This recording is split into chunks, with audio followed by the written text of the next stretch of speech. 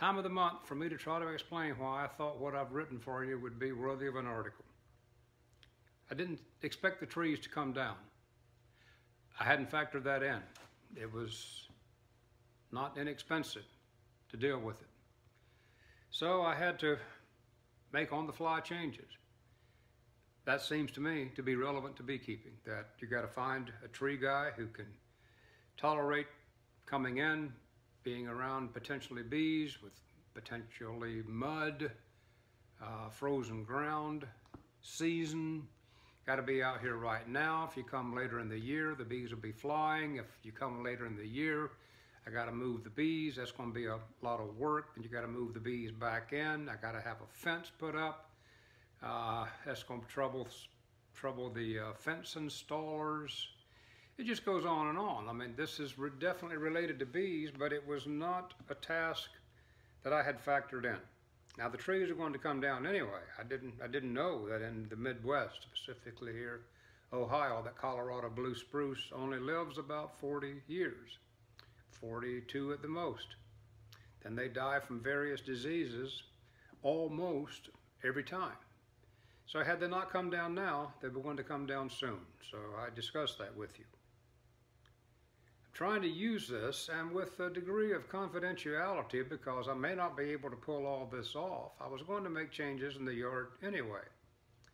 I want to do more of this kind of work from the yard where you and I can talk and maybe show you bee things and discuss bees from live stream video from my apiary, and then we'll capture some of that and post it later on maybe.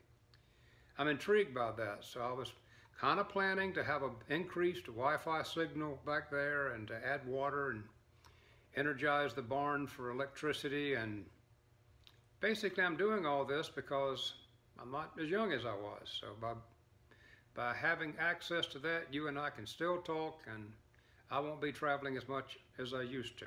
So that makes sense to me. Can I do all that? I don't know. But it's intriguing and it keeps me completely interested in my bees and talking about my bees and trying to understand bees, and all of this time having these conversations with you. So stay informed on that. Last fall I had all these swarms, and I had 3 specifically. And I thought at the time, this is nonsensical. I still don't know why the bees are doing it, but I gave you an update on that.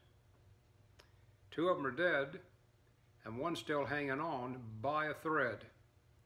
Just a bit ago, I went out and put dry sugar on them again, because that seems to be the best way to feed.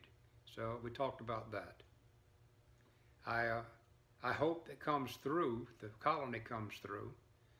I guess if I have these late season swarms again next fall, early winter, well, fall, I'll probably try to hive them again. It was a lot of work. It disrupts everything. You think you got your day planned in the bee yard, you think you got your day planned in life, and there's a swarm hanging there. If you've been keeping bees enough, you know you drop everything and you do what it takes, if you can, to get that swarm, knowing the whole time it's going to be a pain to keep alive. So I brought you up to date on that. So far, one's still alive. No one asked, but I've written in depth about a colony that was aggressive and stung my neighbor and caused great confusion, and I had to move it out. I didn't mention that in the article, but that colony at this moment is still alive. I'm sure it needs feeding. I'll go check on that. So that was just a freebie. These late season odd swarms that give me problems are a different aspect of swarming and swarm biology that I've enjoyed getting involved in.